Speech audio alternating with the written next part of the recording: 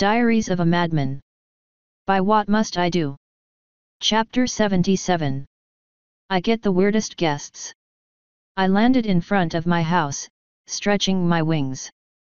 That had been the most exercise they had gotten in a while, and they were still reeling from the abuse they had taken from the night before. It was weird, having lost a week like that. Equestria lost no time while I had been gone for a week. If it had been a year or something, I would be a lot happier to be home. Anyway, I stepped inside my home, setting my bags down on the couch to stop them from digging into my shoulders. I pulled the magazine out of the rifle and set it down as well. I never chambered around, so I didn't bother popping it. With my back relieved, I walked into the kitchen to grab a nice beverage. I didn't know where anyone was or if they were home, so I wasn't really all that surprised to find Cadence and Doppel in the kitchen. They were staring at each other. I knew nothing good could come from interrupting them, so I just walked to the fridge to look for something. I grabbed something worth drinking and turned around to find both of them staring at me. I turned around and started walking back to the living room. "What did you do to your wings?" Cadence asked. "Found a chick with a fetish," I answered, stopping and turning back around. "Shiny sends his love, or something. So he finally spoke to you." "Yep. You need something. We need a stallion's opinion on something." I turned around and waved. "See ya." I walked on out to get my stuff. They followed me, of course. "Come on, Nav," Doppel said. "I know you're not a stallion, but you can still help. Look, I know there's no way I can come out of this without getting in trouble. Just give me a break." They both rolled their eyes. "Which race is prettiest on average?" Cadence asked. "The females, of course." I sighed, plopping down on my chair. "Any race? Except for humans, because we all know who you'd pick," Doppel said. "Cats," I answered, taking another sip. "Dragons have the big problem of growing up. Ponies are alright and their flanks are awesome, but they have the problem of being animals where I come from. Changelings are freaky as fuck, but they have the nice corruption fetish thing going on for them. And Chrysalis's voice is too sexy to turn down, so there's that. I don't really have any interest in dogs, personally. Their voices are annoying and most of them are more cruel than I'd like to deal with. I've only seen a single minotaur in real life, but I never spoke with him. All of the other herbivorous races have the same problem as ponies. Naga are ugly as fuck. Griffins have a lot of natural beauty, but the talons are cause for concern. Cats look relatively close to humans, they're smaller than I am, most of them are close to my personality, they're graceful, and they have a number of other good qualities. I don't like the claws, though. What's this even for, anyway?" "Miss Equestria," Cadence answered. "As it turns out, one of the entries this year was a changeling. I think she should have been disqualified automatically. Doppel thinks she should have been allowed to stay if she used her natural body. That got us thinking about having some kind of worldwide contest or something like that. Oh, a Miss Universe pageant. Those are boring as fuck, but they always cause a ton of scandals that are funny to watch. You have something like that in your world?" Doppel asked. "Yep. Don't ask why." "But I thought there was only one sentient race on your world," Cadence asked. I ignored that question. Shouldn't be that hard to get Celestia to set something up. Just tell her that it's for better relations or something around the world. And I want nothing at all to do with it. Though I suppose their answers would have to be better than world peace, since the world was already at peace. "Hey, either of you know where Taya or the Naga is?" "The backyard," Doppel answered. "How does the contest work in your world?" "I don't know. I told you, it was boring. I didn't care about it. Now, I got some important stuff to do. If Taya needs me, I'll be in my office.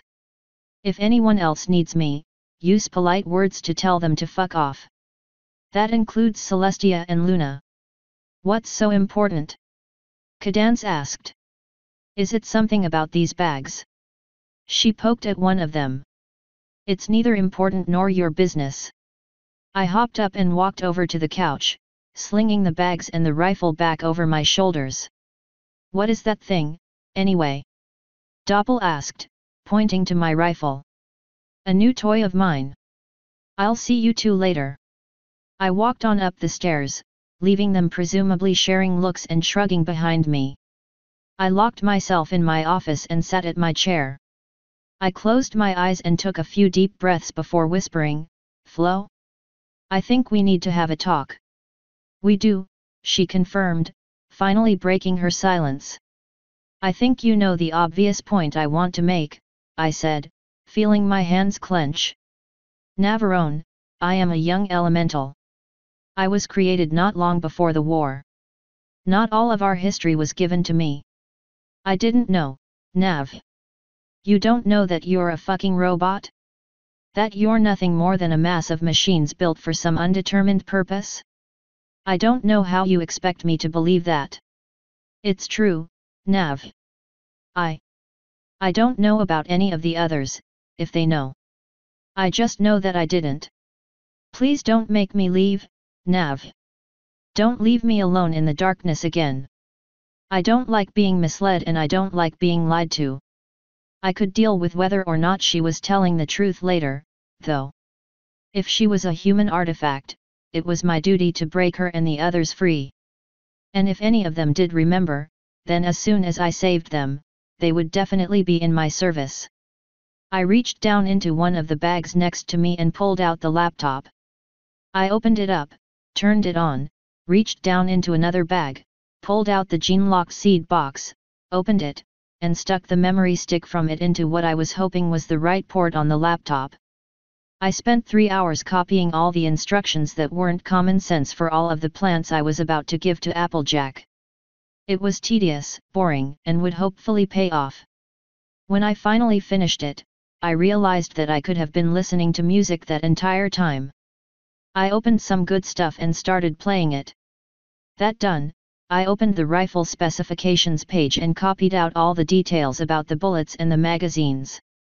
I was going to give the page to the blacksmith in the hopes that he could make something fine enough to work so I wouldn't have to mold my bolts to work.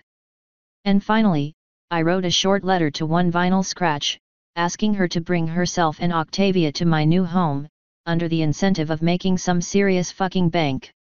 When I had that done, I shut the laptop down and locked it in my desk. I grabbed the letter, the box of seeds, the instructions, the specs page, and a single bullet and walked out of my office, locking the door behind me. This is going to bring attention to yourself, Nav, Flo said.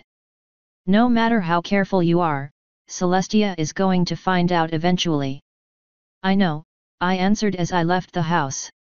But as long as I'm careful and don't make too many mistakes, by the time she finds out, it will be too late.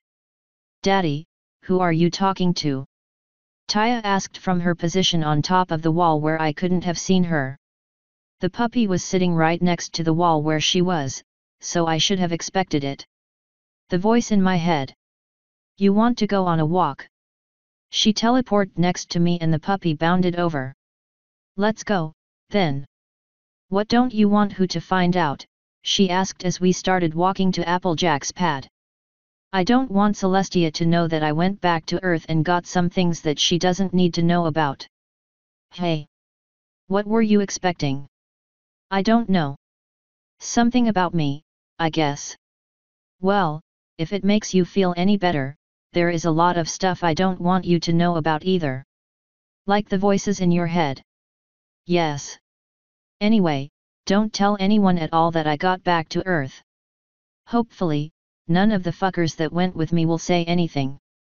So, what happened to your wings? I thought it would look cool. I'm not about to tell my daughter I found a sexy bitch that wanted to play with me. The dye will hopefully run off soon. Which reminded me that I really needed a shower. It doesn't really look cool at all, she said, looking up at them. Well yeah, I know that now. I didn't know it before. Not important, though. We walked in silence for a minute or two before I asked, "What do you normally do for fun, Taya?" Read? And magic. The Naga is teaching me all kinds of survival stuff.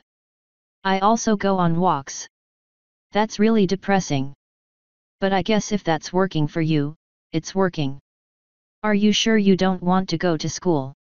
Yes. I let the silence build, wondering if she would slowly crack.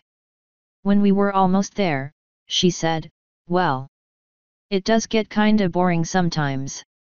I mean, I don't think I really want to go to school or anything, but something else to do would be nice. You should take up gardening. Why gardening? I shrugged. We have a large, empty yard. Might as well fill it with pretty flowers. You see Applejack anywhere? We took a second to look around before deciding that we didn't see her around the immediate area of the farmhouse. So how do I get started on gardening? She asked as we walked to the door. I have no clue. We can stop by Rose's shop or something when we go into town. She's jumpy, but she's good at gardening. I knocked on the door and waited a minute. When there was no answer, I shrugged and started walking away. Taya jumped to follow me. Where are we going now? Into town, of course. I need to talk to Applejack, I need to stop at the post office, I need to stop by the blacksmith's place, and you need to visit Rose or one of the other sisters. Not everyone in town was overly happy that I had a timber wolf pet, but they got over their jumpiness as soon as they realized he wasn't going to attack anyone. So what's in the bag? Stuff I need to give AJ. Oh. Did you get anything for me? I got a lot more books, some music, some pens, and a few other things you might like. I couldn't think of anything you'd want specifically for yourself, though. Well, less that I couldn't think of anything and more that I didn't think about getting her anything at all. She didn't need to know that, though. What's a pen? A very convenient version of a quill that doesn't require constantly redipping the point in ink. Long story short, it's something that will make me richer when I sell the idea. Hell, I have a lot of things on the laptop that'll make me a load of cash. Laptop? I can show you later. It's impossible to explain without letting you see it. Needless to say, no one needs to know about it. Especially not Twilight. Okay, Daddy. As we were nearing town, Rainbow Dash landed right next to me. Nav, we might have a problem. What kind of problem? The kind of problem where Rarity doesn't know how to keep her mouth shut. She's telling all the rich ponies in Canterlot about that anime stuff you kept talking about. Son of a bitch. Is it too late to do damage control? She sighed, looking behind her to the mountain with Canterlot on it. It took me a little while to find you. She started as soon as we got back into town. It might not get to the princess, but what do we do if it does? We do nothing.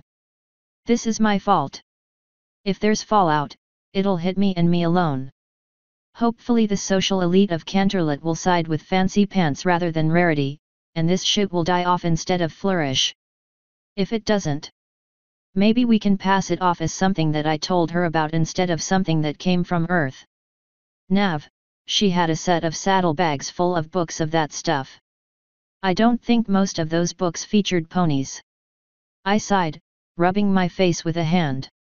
I can make it work. Who knows? Maybe we're just overreacting. I knew we weren't, but a guy can hope. Did you happen to see Applejack on the way in? She pawed at the ground, looking down. Nav, are you sure you want to just risk this? Shouldn't we try and stop her? Dash, it's too late. We could try to do damage control, but it would be like pissing on a forest fire. Rarity is infinitely more popular than we are, and if someone like you or me went there and told everyone to ignore her, they'd probably do what she's doing just to spite us. We'll have to rely on Fancy Pants and common sense to save the day. So this is going to spread, she sighed. Like the plague, I confirmed. Again, have you seen Applejack? At the market, she answered. If we aren't going to bother with Rarity, I'm going to go pay Pinky a visit. I gave her a filthy grin. Have fun. She blushed and flew off. What was that about? Taya asked. Rarity being a stupid fucking bitch, I answered. So no different than normal. I reached into one of my pockets and pulled out my coin pouch, removing a few bits. Go on to the flower shop. You'll be bored if you have to listen to me talk business with AJ. She took a deep breath and let it out slowly. Well, I suppose I can give it a try, she finally said, using magic to take the bits. I'll see you later, Daddy. I knelt down to hug her before walking to the blacksmith, since it was closer. Derpy bumped into me on the way there and I gave her the letter for vinyl. Thankfully, the blacksmith said he was able to make the bullets I would need, though he said he'd have to pass the specifications for the magazines to a friend of his that did more fine stuff. Finally, I got to the market. I found Applejack at her stall, waiting for customers. I hummed at that, thinking of something as I walked over. Hey AJ, you got a few minutes to talk? I asked. I reckon I do, she said. Business is slow. Before we get started, I need your word that this is going to stay a secret. She shrugged. Easy enough, though I don't see what the big deal is. You have my word. I reached into my bag and pulled the finely crafted box out. She blinked when she saw it. Well, I ain't never seen nothing like that before. I'd be surprised if you had. This here is a gene-locked box, made by and for humans. How I got it is not important. In this box are seeds of plants from my world, seeds to remake the world in the event of a disaster. Almost every kind of fruit, vegetable, grain, and everything else you can imagine is represented inside. Instructions for growing those that aren't common sense are also in here. I'm giving these to you because I know you can handle this. You're smart and have enough common sense to keep your mouth shut. The things in this box can get you enough money to quadruple the size of your farm and hire all the workers you want, if you so desire. I'm asking you right now, are you interested? She definitely looked interested, if the way she was staring at the box was any indication. What's the catch? She asked after about half a minute of deliberations. I know how you work by now, Nav. You're generous, but you always have an angle. And that's exactly why I want you to do this. The catch is that I get some of the crops when I need them. Coffee, food, stuff like that. I won't ask enough to do any real damage to your sales. I just know that you have a green thumb that I can take advantage of, and this way everyone gets to benefit. Let me see the seeds. I pushed my thumb against the locking mechanism and the box clicked open, revealing the seeds inside. I also don't know how they'll react in the atmosphere, I said. What I said was the best case scenario. It's possible they'll wither and die. It's possible they'll bloom like nothing you've ever seen. I would love to find out. She was looking at the seeds. This is a mighty interesting proposal, Nav. Why can't I tell no pony? Because as I said, you know how not to ask questions. Anyone else would ask more questions than I'd want to answer. She sighed, adjusting her hat with her hoof. I have to ask just one, then, did you do anything illegal to get them? Nope. I bought them fair and square. Well, as far as I was concerned it was legal, or at least it should have been. Though I suppose since we had to go to the black market to get them, it might have been illegal to someone. Well. Alright. I'll see what I can do, Nav. I'll have to break the stand down now if I want to. Are any of these winter crops? I shrugged. I wasn't paying attention as I wrote the instructions. It's all in them, though. I also relabeled all the seeds in equestrian. Then I reckon I should go get started on reading. Thanks for this, Nav. Hope I don't let you down. If you can't get them to grow, no real loss. I got the entire crate for a bit. You got a place to store all the seeds? The box is useless to you, but it's gene-locked to me, so I can still get some use out of it. There's room in the stall. What's a gene lock? I helped her empty the box as I said, genes are what make up every living organism. There are building blocks, the things that make us who we are, instead of something else. It's hard to explain without going further into biology. It sounds interesting, but I never much was one for that fancy learning. Just ain't practical, you know. Well, that right there depends on what you consider practical. I closed the box with a snap. If you had the biology background to start crossbreeding apples, you might make a new species or something that's worth eating. But I suppose with your good friend Nav looking out for you, that won't be as much of a problem. It does seem an awful lot like cheating. It isn't. I slid the box off the stall and into my bag. Good luck, Applejack. I believe in you. She rolled her eyes. Well, thanks for the vote of confidence. I'll try my best. That's all I can ask. And with that, I was on my way back home, the puppy merrily following behind me. I still hadn't thought of a name for that damn thing. I was still hoping his pack would be coming for him soon.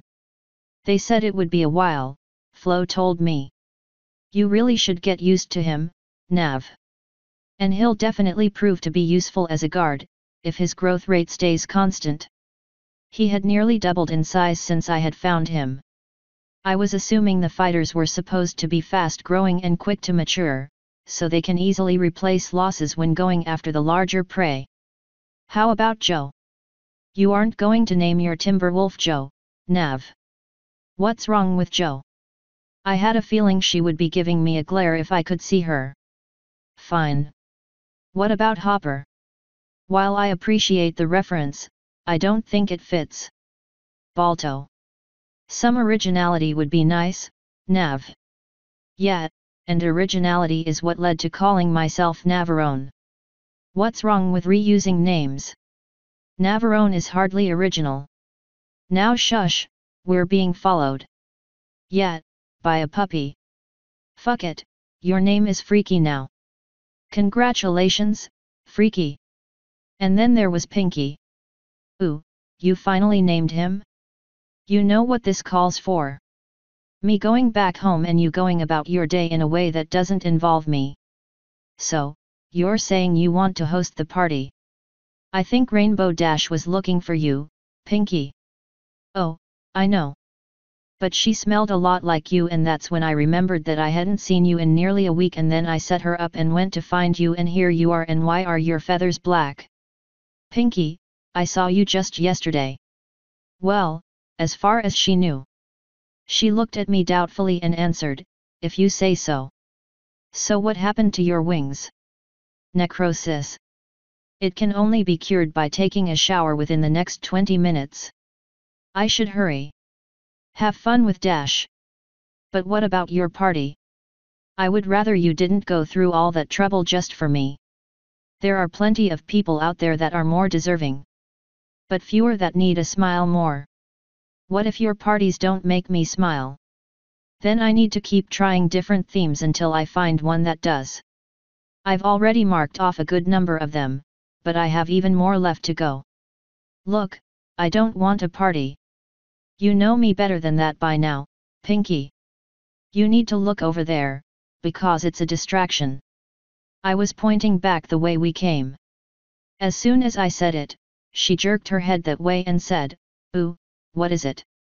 I grabbed the wolf, spread my wings, and took off into the air. I sighed in relief when I landed in front of my house with no sign of Pinky. After letting Freaky jump down to his reluctance, I opened the door to find Pinky again. So your place or mine? She asked. We gotta have this party somewhere. Tell you what, I'll give you a 1 in 10 chance. I put both hands behind my back and held up a few fingers. Guess the number of fingers held up and I'll play your game. How many guesses do I get?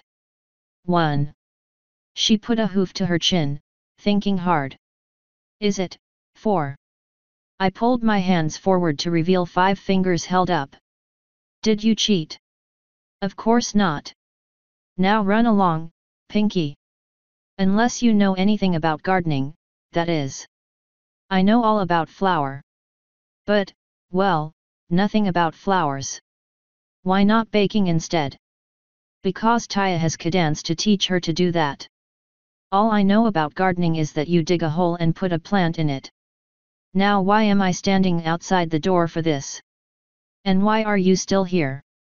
Shoo. I have things to do. Like what? Like taking a shower.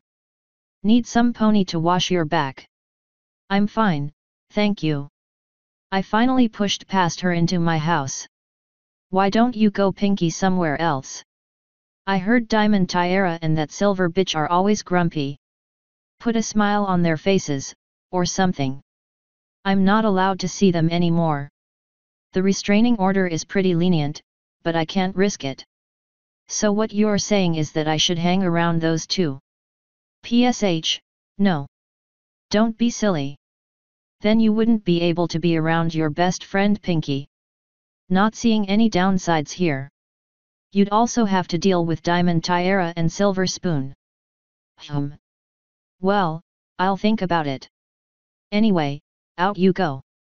You don't have to go home, but you can't stay here. She sighed morosely and hung her head, slowly walking out. I casually slammed the door as soon as I could, right about the time she would be looking back to give me puppy dog eyes. I turned back around to find Doppel in her maid uniform giving me a dirty grin. Want me to help you wash your back, master? Nah. I have stuff to do, or I would. Also, please don't go into my office for a little while. I have some stuff in there that I don't want fucked with. Yes sir. I was relying on trust, at this point. She said she preferred me to Chrysalis.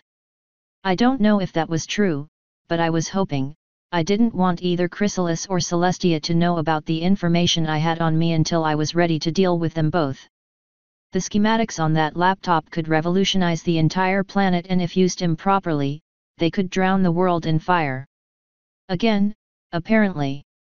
I finally got upstairs and headed to my room when I got stopped yet again, this time by the resident pink menace. Nav, can you watch Skyla tomorrow? Nope. I just kept walking, because I knew this wasn't going to end well. Why not? You know full well how I feel about that devil spawn. Get Pinky to do it. Why not Doppel?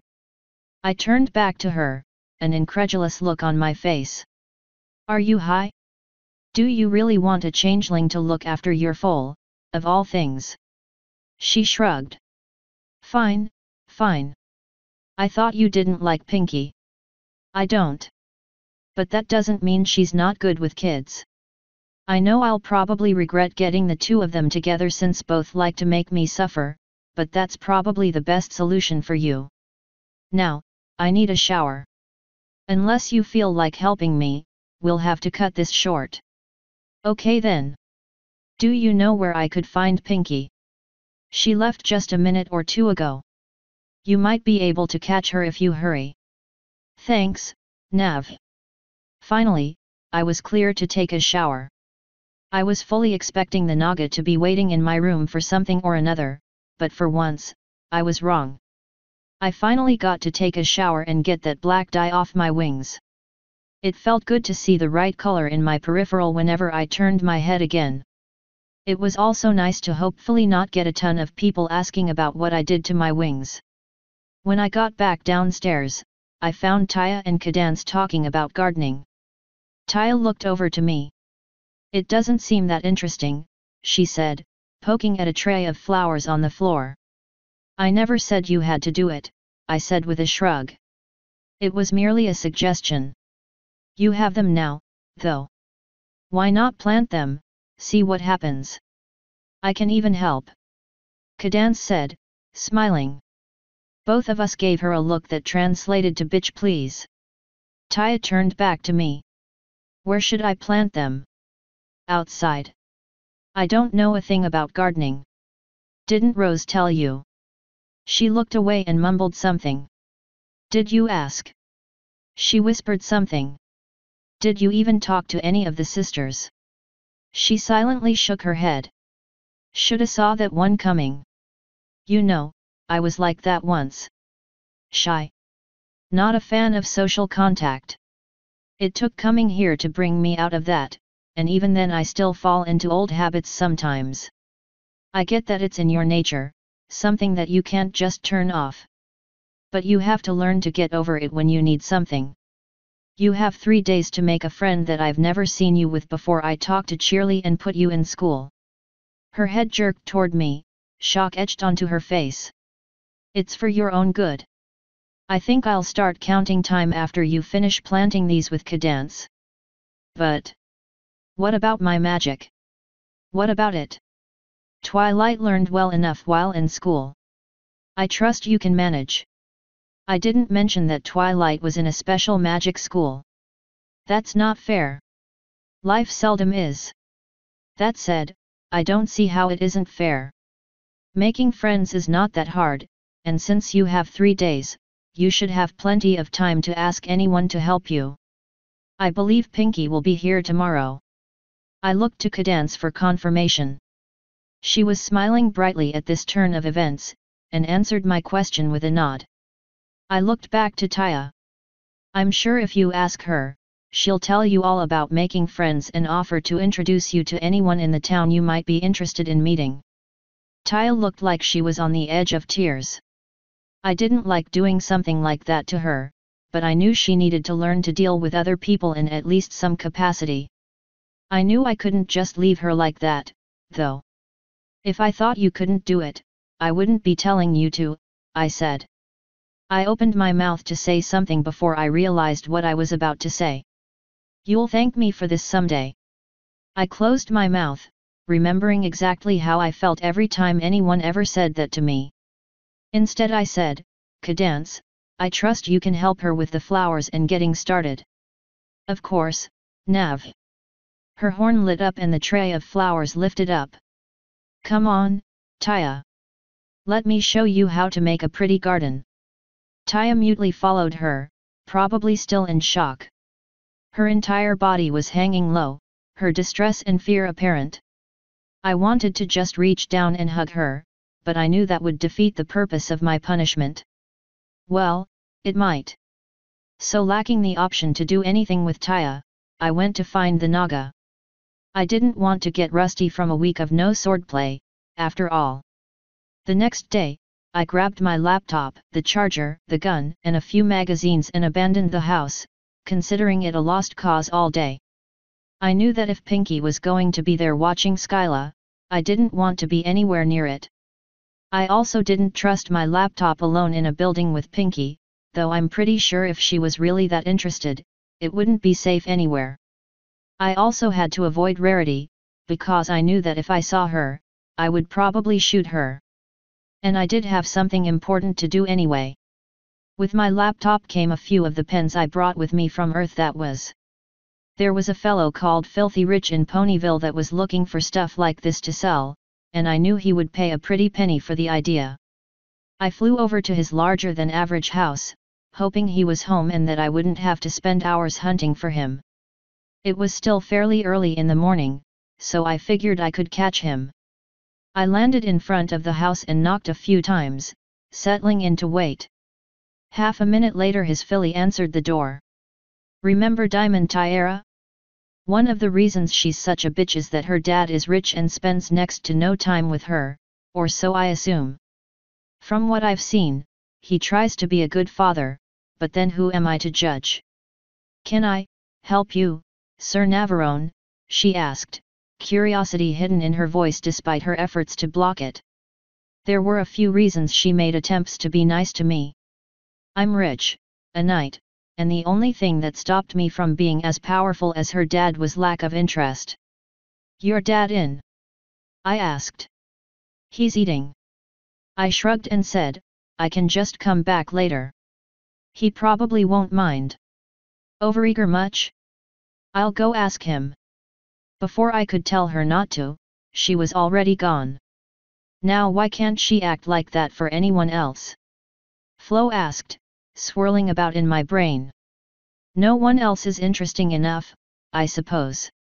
I saw Filthy coming to the door. I assume this is important, Sir Navarone. I grinned. We talked about this, Richie. He keeps calling me sir, I start calling him Richie. Seems fair to me. He met my grin with his own. Sorry to bother you so early. Just a simple business innovation. Should be enough to make you some nice money, if you're interested. The usual arrangements, of course. Namely, that I got a cut of the profits while my name was on no official documentation. He pursed his lips, looking behind him. This won't take long, will it? He asked a moment later. I pulled a pen out of my pocket. It's a simple invention, easy to explain. I twirled the pen around. I can probably get out of here in 10 minutes or so. He sighed.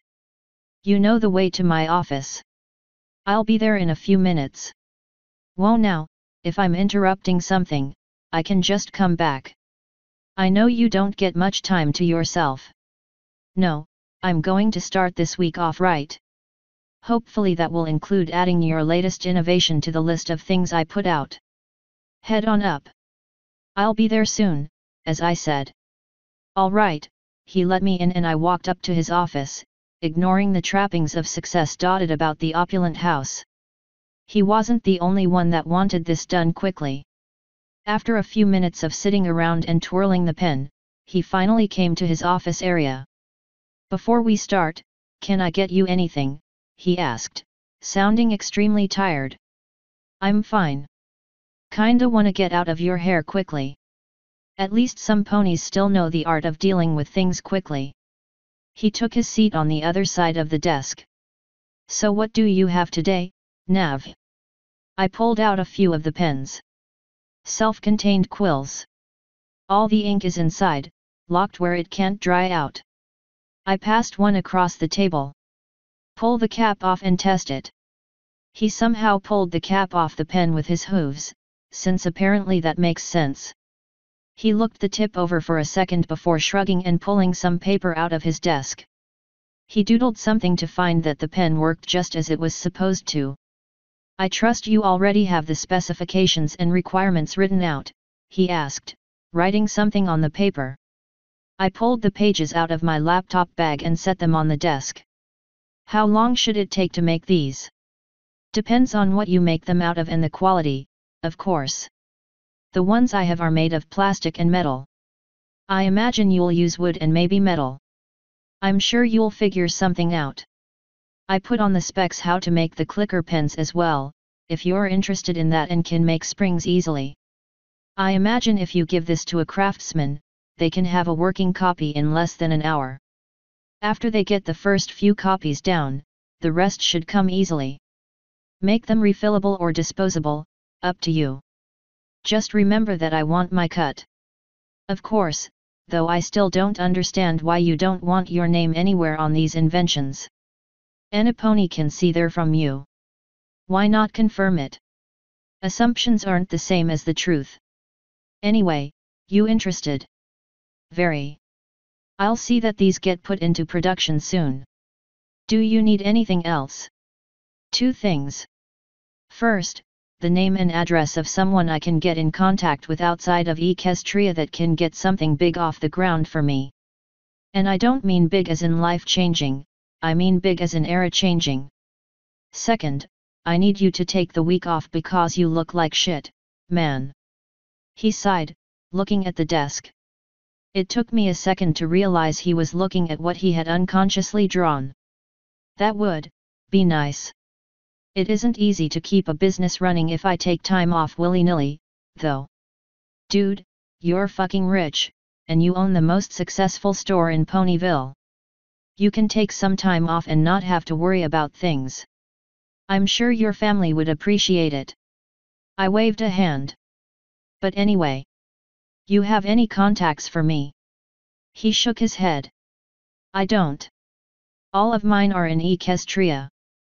I can put the word out that you're looking, but it'll attract attention. Then don't worry about it. Attention is the exact opposite of what I want. I have an idea of what I can do anyway. Thanks for your time, man. No problem, Nav. He showed me out, letting the tiredness slow his movements. I saw his daughter peeking at us from a corner as I stepped out the door. I wasted no time getting away from his house, since I didn't particularly want to be seen leaving it. I still had a few plans for shit to do, but most of them would have to wait a few days. Lacking anything else to do immediately, I flew over to Fluttershy's house and stole a cloud that was looming over it. I didn't want to bother her, but I did like listening to her sing. She refused to do it when anyone could hear, but when it was just her animals around, she didn't have any problems. When I got into position over her house, I didn't hear singing. I heard what sounded like screaming, actually. I quickly loaded my rifle and got ready to eat some bunny stew, but I stopped myself from overreacting. I swooped down and poked my head in the window and saw Fluttershy frantically flying around with a bunch of animals that were itching and scratching themselves. Fleas? I knew that nothing good could come from offering to help, though I found myself wanting to do so anyway. I managed to stop myself and instead flew away to find a better place to chill. Yeah, I'm a bad person, I know. When I finally got to a comfortable and private place to sit for a while, I opened up the laptop and started looking around to see what exactly it had on it. I knew there was a lot of information, but I didn't know just how far it went. As it turns out, it went extremely far.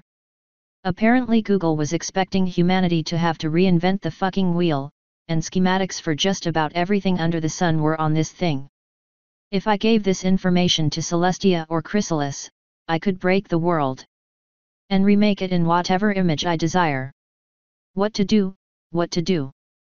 Nav, it wouldn't be smart to give anyone this knowledge, Flo told me.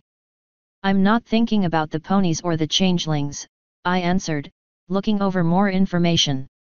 I know what you're thinking, Nav. Giving it to the cats would be an interesting move, but you don't even know their capabilities. They probably have no industry at all. The griffins might be a suitable choice. They're too close. Inventions start pouring out of there and Celestia will ask some questions. I don't know much about the minotaurs or the dogs. You know enough about the minotaurs to know that they don't have much power or many people. The dogs are an unknown. There wasn't even any information about them in Twilight's library. There's the option of not giving this to anyone. Assuming you make good on your promise, humanity will need to have something to offer to the world to keep from being overrun immediately. That is what the elementals are for. I have a decidedly more selfish reasoning behind wanting to help you now. You are robots presumably created by humanity for some reason or another. If you're robots, you can be repurposed. I'm sure the role of protectors wouldn't be too much for you and your kin. I don't think many of us would like to be slaves, Navarone. And you wouldn't be. As I said, you'd be protectors. When the time comes that humans don't need protecting anymore, I'm sure you'll be free. You're a fool if you believe that. And you're even more of a fool if you don't think they would do the same to you. I imagine that some of us could be convinced to help humanity get off its feet, but not all of us. Then I rather sorely hope they have ways of protecting themselves, or that I can keep them hidden long enough. The good news is that they probably won't be killed no matter what happens. But there are worse fates than death, as I well know. We sat in silence for a few minutes before I spoke again.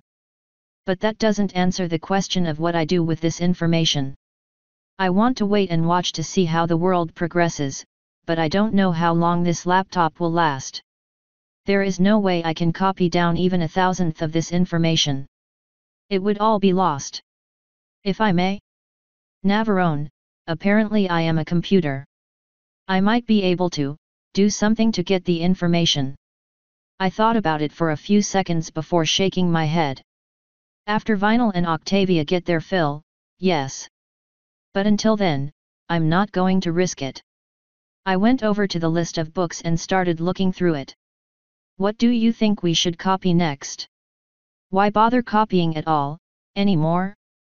You have more than enough money. Better to use the schematics to build useful things for the trip in your spare time. And by the way, you should consider hiring guards for both your house and your ship. If everyone that said they would think about going does end up going, you won't need as many, but more soldiers would be good to have. And it also means more mouths to feed. I will need at least one house sitter, though. It'll have to be someone loyal to me, not anyone else. Naga. I was thinking something a little more innocent. If I can get him, smiles. If not, I'll ask Lyra and Bonbon. A healthy dose of implied threats and offers of cash should get them to agree. And maybe I can get the wolves to keep out external threats. Unlikely, but who knows? Fluttershy can also probably help with that. Yet. Speaking of Fluttershy and your other friends, have you decided when you'll tell them yet? I won't tell most of them. I'm going to offer to let Dash and Spike go. I'm not going to tell anyone else. I'm just going to leave for the party, and then not come back. Or at least, not for a little while. Pinky's the kind of mare that would track you down, you know. I know full well. I have plans for her. You're going to bribe her with coffee. First I'm going to see what effect it has on her. I brought a few bags of it back with me. Snagged it when no one was looking. I expect it'll be interesting. I'll be watching from as far away as I can get through my scope. But hopefully yes, I will be able to bribe her into leaving me alone with coffee. Well, good luck with that. How do you think the others will react? Indifference. Rarity and I are not on good terms. Applejack is just kinda there in the background. Hopefully Fluttershy will be over me again. I never really made much in the way of other friends, 4 years here and so little to show for it. And you're just going to throw away what little you do have. Not all of it. Ponyville, yet. Equestria even, sure. But I won't be alone and I will have Taya. Unless you can convince her to stay. I sighed and nodded. Yet. Unless I can convince her to stay. I don't think making her get friends is going to work. I imagine you're correct. She's here to stay with you, for better or for worse. Think I should bring the Naga? That is his choice, but you are free to welcome him. He would be useful, though I don't think he would enjoy the heights. And he definitely would not enjoy the cold. I'll talk to him about it. Gilda. Useful, but impetuous. She'd be risky, but a fast flyer and a good fighter would be useful. Spike. Practically useless, but if you ever do need to get in contact with Celestia, he'll prove invaluable. Though Cumini can apparently also do it. I know you just want to invite him to get him away from Twilight, to let him see the world. It's admirable, but I don't know if this is the best way to do it. It'll be his choice. Dash. She'll say no. She would be useful, though. Anyone else you think I should take? Mercenaries. Mercenaries that you think will stay loyal to you. So no one. I do agree that more soldiers would be nice, but that raises the point of feeding them and making sure they obey my orders. I'll keep an eye out, though. Who knows? Maybe I'll find some people. I certainly hope so. The next day, I found myself at the resident library. Yo Spike, you doing anything important? He definitely didn't look like he was, lounging about like he was. Nope. What do you need? Want to help me prank Pinky? 10 minutes later, I was 800 yards away on a cloud using my rifle scope to watch Spike give a steamy cup of sugary and milky espresso to a bemused Pinky. She took the cup with the barest hint of a glance in my direction. That was my first hint that I had made a horrible mistake. The second hint was the horrific feeling of something tearing when she took a sip of the drink. I imagine that if I could see her better, I would have seen her eyes defocus. In a flash, the rest of the coffee was instantly gone. I could see a blinding flash in my scope and pulled my eyes away from it to find a white Pegasus with a blonde mane right in front of me. I jerked back from what looked like a copy of Pinky in shock. I heard a voice say, as though from several mouths at once, "I have only yet begun to party." The next thing I knew, I was standing in a supermassive field, surrounded by thousands of similarly confused ponies. Then the music started. That day went down in the history books as the day the party never died. I resolved to hide the rest of the coffee as well as I possibly could. A day after my unwanted encounter with Super Pinky, nicknamed Surprise by those that didn't know any better, Taya brought someone by for my approval. I was expecting either another filly or someone at least a little older than she was. Not that that meant much to me, since I still didn't know anyone's age, but instead, she brought by a somewhat familiar little colt. "Featherweight?" I asked, looking down at the spindly little colt. "Yes sir," he sounded very uncertain to be talking to me. I had two guesses to what had happened. The first is that Taya bullied this poor kid and dragged him over here to pretend for a day to be her friend. I was hoping my other guess was more accurate, since it involved her actually making a friend. I shrugged. "Well, I've never seen you with her before. I trust you two will behave." I mean, he did satisfy the arrangement I had with her, until we were in private and I could deliver part 2, of course. "Of course, Daddy." Taya sounded too happy. I knew something was up. I nodded and left them to their devices while I went up to my hidden safe to pull out my magic key. I knew I would need it to get her to tell me the truth. She may be relatively obedient, but she was also very smart. She had to know what a lie would get her if she was caught in it. By the time I got back downstairs, the two of them were gone and the mail was here. I sorted through the numerous letters and things that proved that even in Equestria, home ownership was a bitch. To my surprise, I found a reply from Vinyl. "So soon?" I whispered, cutting the letter open and quickly scanning it. "Tomorrow?" That was fucking fast. Still, it's good news for me.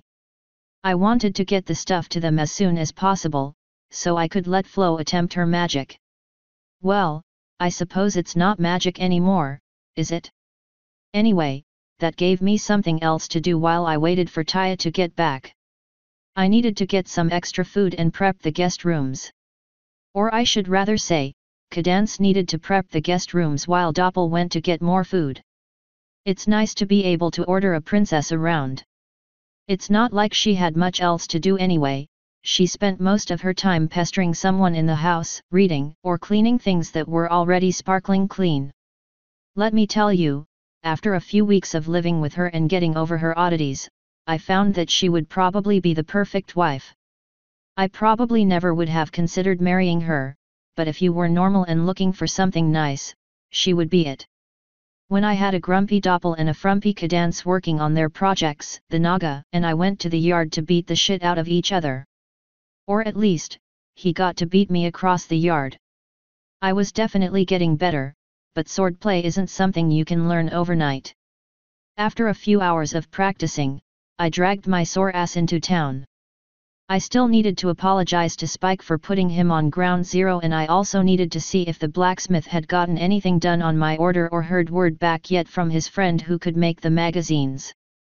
My planned apology to Spike would be pretty easy. I just upgraded from my crossbow and now had an old weapon lying around that I didn't need. He had no ranged capability past his fire breath and he knew how to shoot my crossbow. To that end, I brought my rifle, the crossbow, and 2 quivers into town with me. I also brought a pen as a gift for Twilight.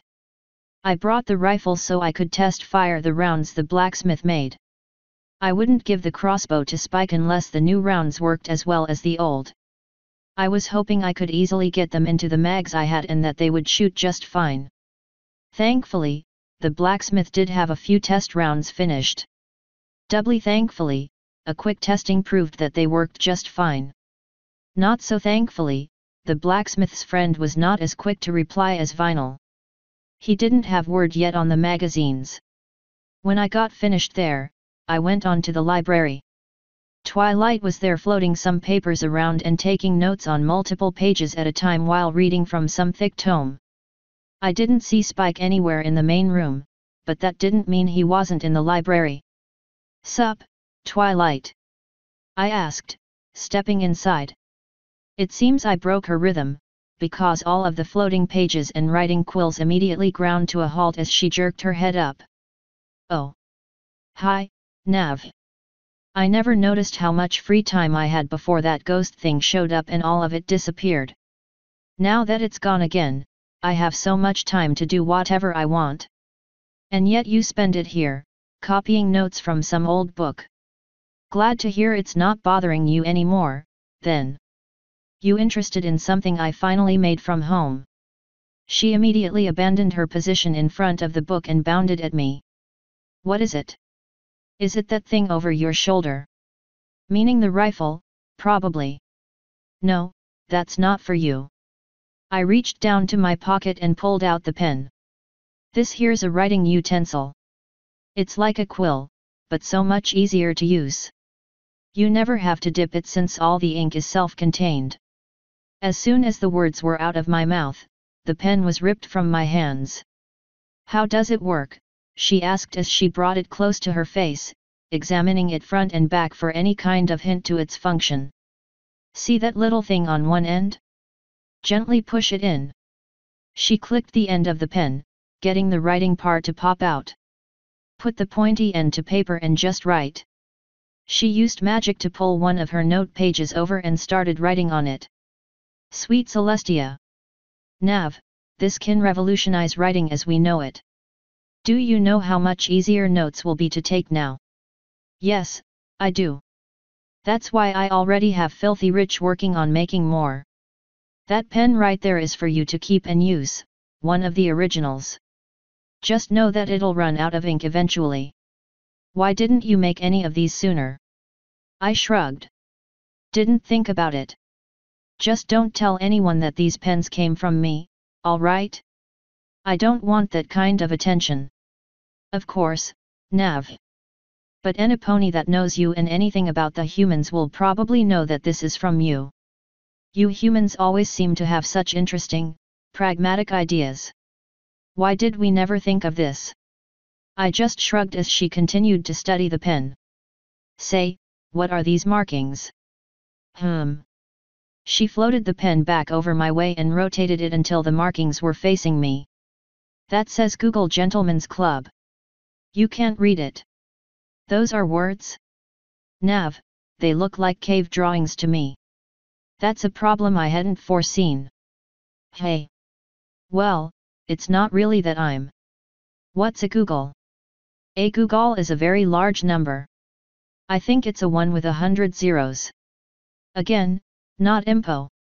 Why does your pen have cave drawings that I can't read but you can that say something about a large number and a gentle stallion's club?" "Because reasons. Look, is Spike here? I want to talk to him. He's still a little sore from the Pinky incident. It's a good thing he's a dragon and very resilient. He should be upstairs. But I want to know more about this pen and its writings." "Nav, is this a different language where you're from?" "Yes. It's Spanish." "No, it's not. That's probably why you can't read it and why it doesn't translate to anything you're familiar with. Then why were you surprised that I couldn't read it?" "Hey, you guys know what English is. Maybe you could also read Spanish." Her eyes narrowed slightly, but she nodded after a second.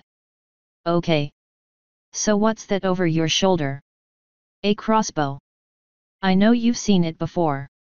I started walking to the stairs, tired of her questions and wanting to avoid the one I knew was coming. "That other thing isn't a crossbow," she said, looking dead at it. "Twilight, you need to get your eyes checked." I didn't even stop walking. "Then can I look at it closer?" "Nope." I was finally to the stairs and headed up them. I thought I might be about home free when I heard the pop of teleportation and found her standing in front of me, a curious and slightly manic look on her face. "Celestia told me you were making more things from your world, Nav. Things like weapons." Is that one of them? Nope. I used my wings to jump over her, but she teleported in front of me again. Then why are you trying to hide it? I'm not. And then I was in Spike's room, which had previously been my room. I saw him lying on the bed in the dark room, attempting to curl up.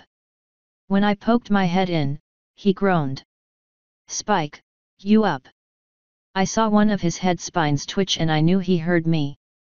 I walked on inside. Twilight was unhappy about being ignored, I'm sure, and I knew I would be getting it when I tried leaving. Sorry about making Pinky do that right in front of you, man. I had no idea what would happen. He groaned again, more spines twitching. I don't speak groans, sorry.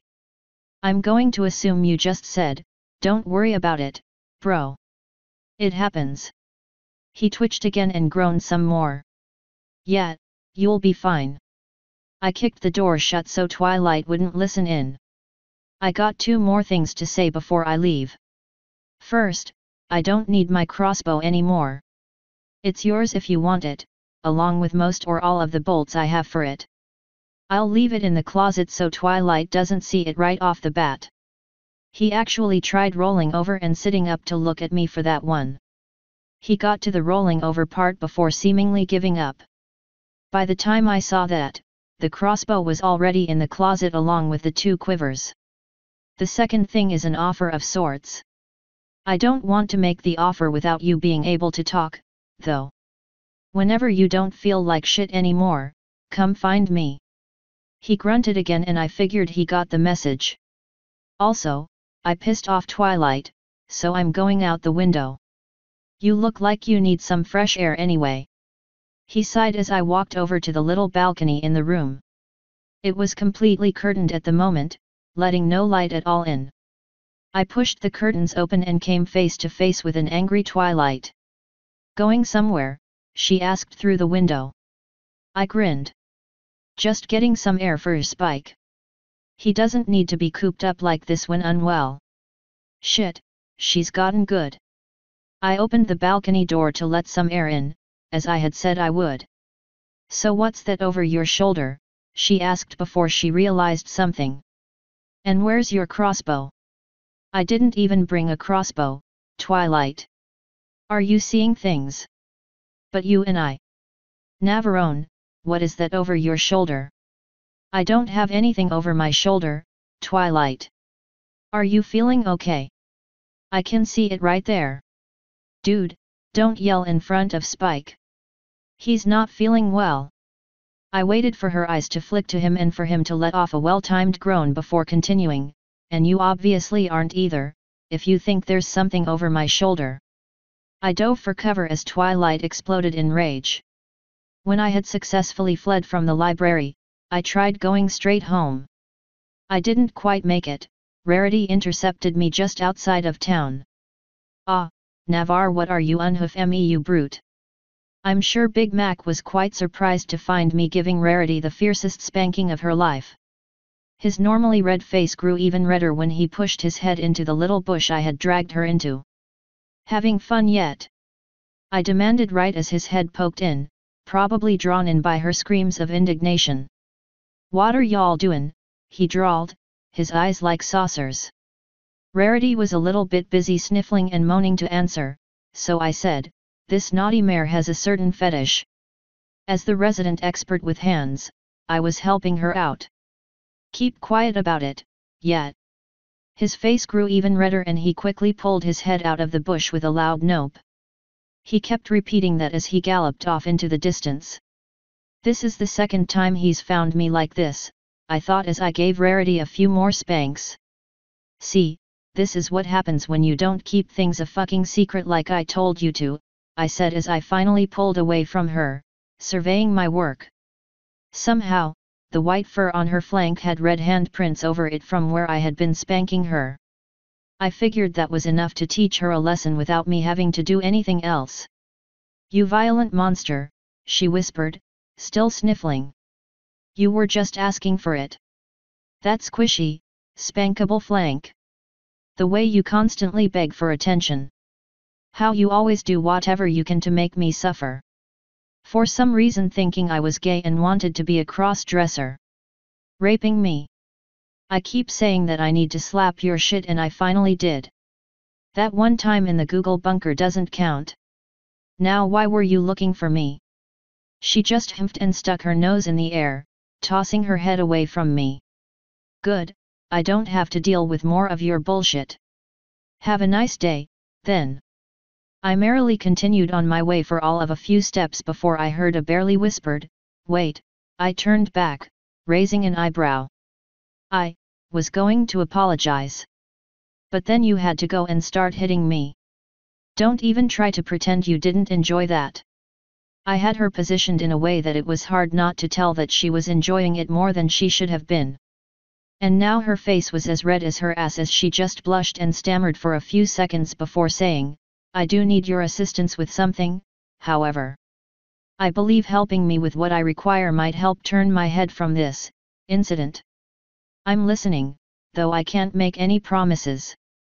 Her horn lit up and surrounded one of the saddlebags that I had casually thrown off her when I was dragging her into the bushes. The flap opened and one of the shitty little comics she looted from Earth pulled itself out, surrounded by a light blue glow. It flew over to me. The spell that allowed me to understand these mangas wore off, Navarone. I was wondering if you would be able to read it and perhaps translate it. Why not just get a translator spell and do it yourself? Do you know how high level those spells are, Navarone? Every pony in the world has been speaking the same language for thousands of years. The kind of magic it takes to cast something like that is more than I could handle without a lot of practice. Twilight might be able to do it, but I would have to explain to her just why I need it. Tell her you want to put something in an ancient dead language on one of your clothes. That's an idea. But I would prefer you help me instead, if you can. I sighed and rolled my eyes, holding out my hand. The comic landed in it and I lifted it up. I looked over the cover before flipping it open and looking at some of the text. I closed it and shook my head, looking up. This is in Japanese, or some other moon-rune language. I don't know it. You find me some English and we'll talk. That was a bold-faced lie. This thing was in English, I just didn't want to translate it. To be fair, I don't think you'd find many people that would willingly read Bible Black, which is what that one was. Yet, if I ever saw those manga fuckers she got those things from again, I would be doing some professional ass-kicking. She sighed, pulling the abomination away from me. I suppose it was a little too much to ask. Very well then. In that case, would you be available to assist me with something else later on? I don't know why you keep asking me this. The answer depends entirely upon what the activity you need help with is. Well, if you must know, it's more modeling stuff. I immediately got ready to tell her no before she said, "You won't be the model, of course I remember your distaste for it after last time." "No, I will be asking Fluttershy or perhaps some pony else to help. You will just be a judge of sorts." I sighed, rubbing at one of my temples. "You're making human clothes and you want me to tell you how accurate they are." "Clothes? I'm making human clothes and I want you to tell me how sexy they are. And you want to use Fluttershy? Rarity, that shit could scar her for life." "Relax, Navarone. No pony will be taking pictures or filming it." I shook my head. "I'm not going to do it, not if Fluttershy is the one modeling. Someone else, sure. Fluttershy? She's too innocent for that and I refuse to see her corrupted in any way." "Well, I can honestly say that I'm surprised. Pleasantly surprised, of course. It seems that you do still have some morals left. When all you've got left is strings, you cling to them all the harder. If you find anyone else, you know where I live." She nodded. "Very well. Have a good day, Navarone." "You too, Marshmallow." She huffed again as she used magic to settle the saddlebags over her back. I debated internally about mentioning the handprints that graced her behind, but decided in the end not to. I also decided not to tell her what happened with Big Mac. When I finally got home, I found Taya alone, sitting in the living room and reading a book. She looked up at me with a grin. "So what do you think, Daddy?" I debated using the key to make her tell the truth versus giving her the next part of the punishment. I decided not to use the key just yet. "It's a start," I answered, crossing my arms. "It amuses me that you think I'm stupid, though." Her smile faltered slightly. "That's what I thought. Go find him and apologize. You have 1 day left to find a friend that wasn't bullied into being here before I put you in school. After that, if I don't see you doing friendly things with that friend or another pony every 5 days, I'm going to have a chat with Cheerly. Is that understood?" Her face slowly drooped more and more until she looked close to tears. At the end of it, she teleported away. I sighed and stalked upstairs, more unhappy than I should have been. Why is it so hard to tell her to do something that's good for herself? For some reason, Flo burst out laughing at that. The next day, I took the wolf down to the train station to meet Vinyl and possibly Octavia. The letter didn't mention if the cellist was coming, but I did ask for her, so I was hoping. If she wasn't there, I know Vinyl could get her down after I showed her the laptop. I settled down on one of the benches to wait, the few out-of-towners flinching away from Freaky as he hopped up next to me and laid his head down in my lap. For being made of wood, he really liked getting petted. I gave him some attention because frankly, I'm slightly neglectful of that poor dog. Not on purpose, of course, I just sort of forget him sometimes, I guess. Equestria's trains are usually on time, so we weren't waiting at the station for long. "Dude, what the buck is that?" Vinyl asked, looking at my timber puppy. "Remember when you asked about the wolves made of wood that lived in the forest? I got one as a pet. Aren't those things evil?" "Nah, just territorial. This guy is harmless until you piss me off." "Where's Octavia? She couldn't make it on such short notice." "What's this new product you got for me?" It's easier shown than explained. "Oh, and good news, I got a house, so you don't need a hotel. Come in, you'll probably love it." "Awesome. It's about time you got a cool pad of your own." "Is it a stellar bachelor pad?" "I wish. It's hard to live like a bachelor with a daughter, an annoying chick that might as well be your wife, a foal, a maid, and a hulking warrior all living in your place." I hopped up and started leading her into town. "You sure there's gonna be room for me? This place is massive. Even with all of that, I still have 4 spare guest rooms. I got some stuff to tell you about some of the other tenants, though, and I hope you don't mind other races. Griffins are pretty cool, for the most part. Very different from ponies, though." "Yeah. I'm not talking about griffins. The one I had here left for home and I haven't seen her in a little while. I'll tell you a little more when we get out of town, away from listening ears. Like anyone from that annoying little school newspaper. I didn't want word about Cadance getting out." "So how's the business?" "Booming on all fronts, and I have you to thank for it." "Why do you think I came down here immediately?" "I figured you were bored again and wanted another short vacation." "Nah. I'm getting back into the groove of things and remembering why I love it." "What about you? How's what you do when you aren't helping the princesses?" "Going very well. Quills are going to be obsolete soon, if you write a lot. I'll probably stop writing books, though. Not like there's a lot of demand for them anyway. As it turns out, human books about human problems don't attract a lot of attention from ponies. Some are definitely interested and many of the books grew quite popular, but I don't think anyone would notice if they stopped coming out. I was hoping no one would go misery on my ass." "You're a writer?" "Yep. Well, not really. It's more that I transcribe books from my world into this world and make a pretty penny doing it. Long story short, I'm a little bit rich. And if you factor in the mine I accidentally sort of mostly own, I'm more than a little rich. Hey! So, what's this about your weird guests? We were now mostly out of town, so I felt more comfortable telling her. Do you know what a Naga is?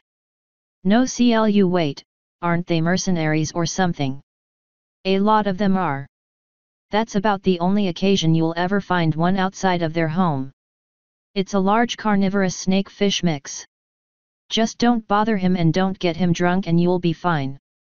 What happens if he gets drunk? We agreed to never talk about that again. The next person of interest is a changeling maid. You might have met her in Canterlot at the wedding, a girl named Doppel. If she tries to seduce you, go for it. She's an amazing lay. She's a changeling, dude. Yeah. That just means she can do whatever fetish you want. Last on the list is Princess Cadance, and you are to tell no one she is here. Whoa. This is where she's hiding. Yep. And on the off chance Shining Armor visits and you ever get asked about it, tell everyone that he's cheating on Cadance with me. Dude.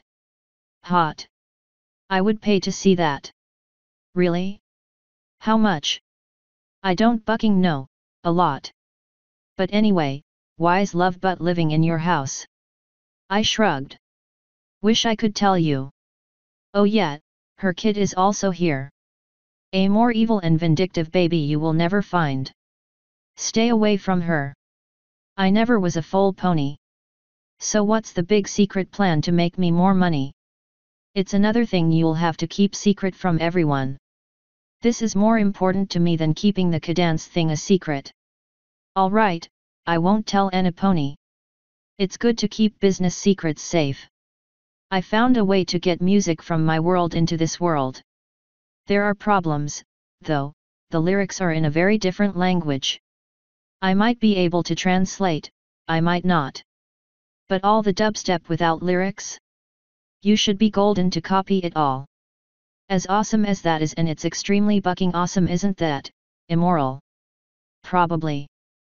But even if you don't copy it for your own stuff, it might give you ideas. And if nothing else, you can say that you were one of the first and only ponies to listen to human music. True. So how do you get the music here? Is it some kind of portal? Nope. I'll show you. As I said, it's impossible to explain. I have a feeling you'll love it, though. Just make sure to not tell anyone about it, or I'll kill your family. What? That won't be a problem, though. How long do you have to be here? A few days? How long should it take? I don't know. I can show you the songs instantly, but there are a lot of songs to go through. If it goes well, do you think you can get Octavia or some other people out here?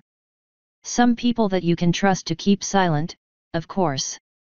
Needless to say, if a few certain interested parties learned about this, bad things might happen.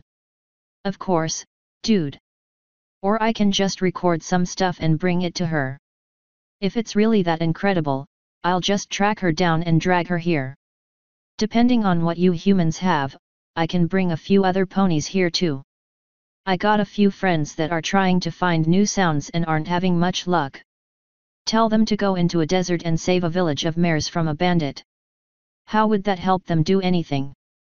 Hey, it would get them laid. Can't argue with that. So how far away is this little house of yours, anyway? Ha, little. It's not too far out of town. We'll be seeing it pretty soon. Just a note, though, it's right up against the Everfree. But it's safe. Right. Oh yeah. The only problem we've really had so far was the giant squid, and that was just because of a misunderstanding. Last I heard, he's settled down with a sea serpent. I would give 50 bits to live your life for a week when I'm not around, just to see what the buck you'd get up to. It's mostly kinky sex with Doppel and training with the Naga. Pretty boring, I gotta say. And since I can't sleep at night yet, I spend that time building stuff. I've been tempted to make a cannon, but storing it would be too much trouble and bringing it on an airship would be just asking for trouble. What have you been making? More human stuff? Yet. Nothing high-tech or anything, though. What do you do in your spare time, when you aren't partying or whatnot? Whatever I feel like. I'm swimming in bits, so there's not much I can't do anymore. Ever think of settling down? Finding someone nice and popping out a few brats or something? Thought about it, sure. Ever really considered it? Nah. I don't want to get slowed down by any foals just yet. Not my style. They definitely changed your priorities. Aside from the whole Taya shouldn't have chosen me angle, I didn't have many regrets with her. I mean, I've had to change a little, but not as much as I would have for a baby or something. You ready to find a nice mare and settle down yet? I know you gotta be tired of your career. I definitely am tired of it. I'm going to pass on any kind of relationship for now, though. It would be nice, but... well, I have my reasons. Emotionally stunted, dead inside, leaving soon. Take your pick. How's your daughter handling not having a mom? No clue. She seems okay with it, but then she's kind of mentally unbalanced. Oh hey, there's the outer wall of my house. There's a wall? Awesome. No wonder nothing gives you any trouble. But what about things with wings? The only manticore that tried popping his head over the wall got eaten by the naga. We haven't had any trouble since then. No solicitors or random songs, either. It's nice. Hey. Sounds kinda boring, actually. I've earned some boredom. And sometimes you just need a break from it all, you know. I guess. Hey, do you have a gardener too? No. That looks like Lily. And there's Taya, who I swear you had to have met by now. Have I introduced them? I don't remember. Taya took up gardening, so I assume she had one of the flower sisters come by to teach her how to keep the flowers alive. I wasn't ready to count it as a friend just yet, but it was a step in the right direction. And as long as kitten oh wow, I didn't really think this one through, did I? Met. Cadance would be fine. The flower sisters are harmless and the assassins are dead anyway. I wish I had some pony to make a garden for me. Get a loving daughter, then. Or hire a gardener, that would probably be cheaper. We could barely even see them through the gates, but it looked like Taya was acting a bit more frantically than normal. I didn't want to rush her too much into making a friend, but she had to force my hand. Honestly, I was hoping she would go for someone closer to her own age, but going after cute mares was also okay. As long as she didn't try setting me up with them. Then we'd have a problem. When we finally got inside the gates, the two of them noticed us. Lily paled slightly when she saw Freaky, but she knew by now that he was harmless. Still, all three of the sisters were pretty much cowards, and spent the longest time being afraid of me. I was honestly surprised Taya even managed to get her to agree to come into my fort. Hello, Ms. Lily, I said, walking up to the two of them. Given that the garden was right in front of the house, I had to walk up to them to get inside. Welcome to my home. Do you two need anything? Nothing right now, Sir Navarone, she said. Taya here just wanted to learn how to take care of these lovely little lilies. I had no clue what kind of flowers they were. I'm always happy to help some pony start a garden, so here I am. I'm glad you can help. I know nothing of gardening, other than that you dig a hole and put the plant in it. Ooh, would you like to learn? It's a great bonding activity. Fuck. I would, but I need to get vinyl here situated. Also, I hate gardening. Some other time, perhaps. Taya put on a smile for some reason. Surely it won't take too long, Daddy. I'm sure she's tired from her trip, after all. Oh you little. I'm teaching her too well. If that is the case, I will be back out in a few minutes. Vinyl, come on. She followed me on in. This place is awesome. How much did it cost you? In terms of bits? Nothing. In terms of other things? An ass whooping, 2 pissed off princesses, and being forced to go to Luna's winter party. Which you're going to love, by the way. I'm helping her with it, and with the resources we have, it's going to be the most amazing party in history. We both jerked as we heard a distant howling that for some reason reminded me of Pinky, but I dismissed it as something from the forest. I'm not much of a party person, but I can survive one night. Up the St. Doppel. I spotted her peeking out of the living room. This here is Vinyl Scratch. She'll be staying in one of the guest rooms for a few days. Vinyl, this is Doppel, my maid. As soon as I called her, Doppel stepped out of her cover, showing off her sexy body and the frilly French maid outfit. What's with the get-up? Vinyl asked. Master makes me wear it, she said before I could answer. He says he likes the way I shake my hips and the easy access for when he gets bored. Bitch please. You're the one that refuses to take it off. Given Chrysalis's threat, that's probably a valid refusal, but still. Doppel grinned, winking. I don't hear you complain anymore, master. That's just because you make sure to bend over in my face whenever you have to dust something. We'll be upstairs if anyone needs us. No listening in, you can get your fill later. She sighed, looking disappointed. Yes, master. Vinyl and I continued up the stairs. When we got to the second floor, I led her to one of the many unused rooms, far away from Cadence with the baby. This here's your room. You're welcome to take another unused room, but all the other ones are closer to a room with a baby or a foal, whatever you want to call it. Got an awesome maid, a loving daughter, and guest rooms that would make most ponies clop their hooves in glee.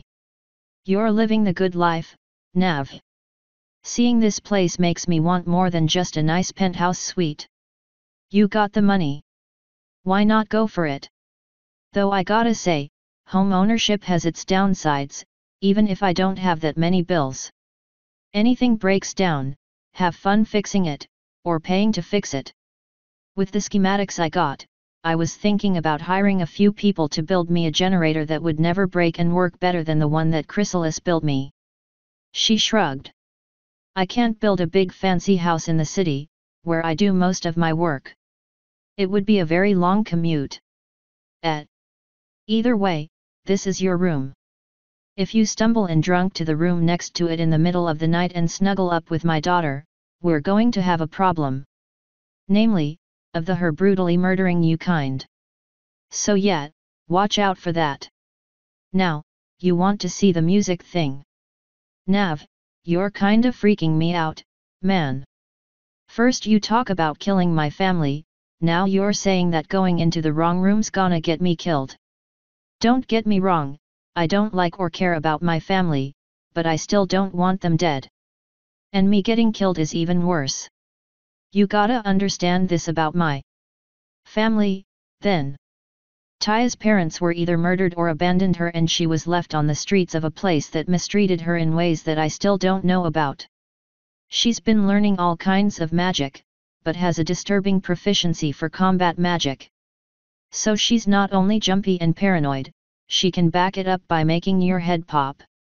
Doppel's a sex addict and instead of the normal taste of love, she prefers lust. She's willing to do whatever it takes to get it, too. Cadance is cadance, and that's all you need to know about that. The Naga. Yeah, don't mess with the Naga. And of course, Freaky is still a wolf at heart, even if he acts like a little puppy. You already know I'm fucked in the head. Now come along, I want to get started early. She just sighed and fell into step behind me. So after you start showing me this music stuff, you're going to go and spend some time with your daughter in her garden. I don't like gardening. And if what you said is true, you need to spend more time with her anyway. She's safe in Equestria, and you spending more time with her will hopefully help her remember that. That way she won't make my head explode. And I suppose it means you can keep making my head explode instead. Wow! She grinned and said, "Well, I wouldn't say no. But I thought you had a bit more fun on the more feminine side of things. It would take a lot of convincing to get me to bring those stones out of storage." Doppel managed to do it a few times. "But no matter. Here's my office." I pushed the door open and stepped on inside, almost expecting someone to be there waiting for me. Thankfully, there wasn't. I walked to the other side of the desk and plopped myself down in the chair. "You ready for the big secret?" I asked as I pulled the skeleton key out and unlocked the laptop's drawer. "Sure, I guess." I shrugged and set the laptop on the desk. "This here is some powerful human technology." I opened it up and turned it on. I don't know how good the speakers really are, though. It was not at all designed for this purpose. What was it designed for, then? Rebuilding society in the event that it collapsed. It booted up almost immediately and I opened the folder I made for vinyl. "What are you in the mood for?" She shrugged. "I'm cool with whatever." I grinned. "Then I'll start with my preference, chill step.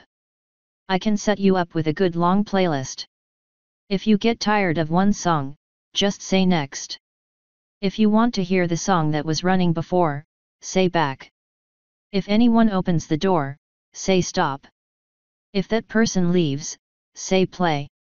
Feel free to look around the office if you want, but don't touch this device. It's sensitive and it is irreplaceable." I clicked the play button. "I'll be back in less than an hour, hopefully. If you need to use the bathroom or whatever, just stop it and go next door. There's a bathroom in my room. Any questions before I go torture myself?" Her head was tilted, listening to the music. "Can you turn it up? And do you have some paper?"